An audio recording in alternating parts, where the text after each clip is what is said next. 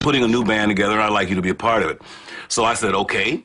I went down to rehearsal, and Frank, I thought we were going to be playing this kind of advanced music, you know, this kind of advanced orchestral music. And the first thing we did, Mark, Howard, Jeff Simmons, and Ainsley Dunbar were there, and Ian Underwood.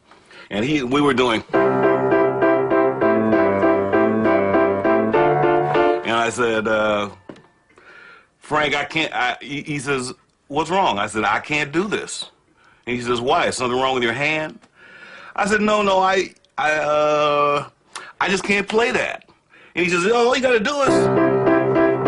I said, but I can't do that, Frank. And he says, oh, you mean it's beneath you? I said, well, I didn't study all these years at the conservatory to start playing. So anyway, the greatest thing that happened in my life was that Frank broke down these ridiculous barriers that I had about music. He was a workaholic. So we would be doing things, and it's like we would rehearse forever. We would play shows that just went on and on and on and on. It was almost like Frank knew that he didn't have a lot of time and he had a lot to say. This is really amazing to me. And he packed a lot into a short life. It's really unfortunate, you know. I can't imagine what he would be doing now, you know. I miss him a lot, you know. I just want to say that. Frank was wide open musically. He loved everything, and he loved music that didn't quite go together. He would force it to go together. I mean, he would take the most beautiful melody, you know, with an orchestra or something, and throw a wrench in it. You know, that was who Frank was. And sometimes it used to drive me crazy. I said, Frank, this is too beautiful. You can't mess it up. Yeah, you know, it needs to be messed up. And that was his whole thing. And I learned something from that. You know, I play Bach chorale, and, you know, I wanted to play Mozart or some jazz, you know. I wanted to be heavy, you know. And as I said before, he detested the word heavy. So, but anyway, he says, I tell you what I'm going to do. I'm just going to buy you a synthesizer, and I'm going to put it on your keyboard, and whenever you feel like messing with it, you know, he says, you may bump it every now and then, it'll make a sound.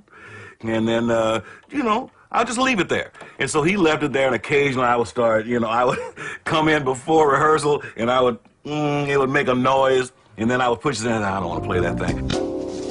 I said, I can't do this, Frank. So he put it there one day, and then he had Ian set up a little sound for me. And I started playing, and I was like, wow, this is pretty cool. And you could bend notes.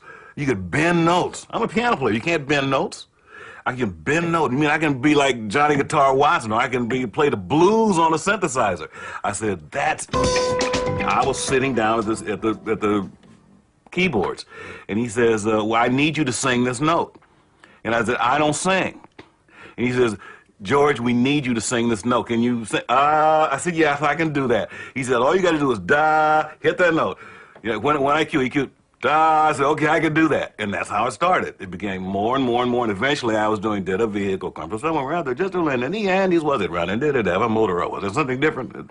It ran into that. Man, I was totally in it.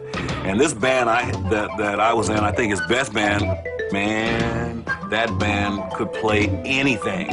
And I go back nowadays listening to that music, and I don't know how in the world we did it. It's just amazing to me. We instinctively knew what Frank wanted. He'd go like, and we knew exactly what to do, and Frank just loved it. And not only that, I got to tell you one other thing. He was totally underrated as a guitarist. Totally.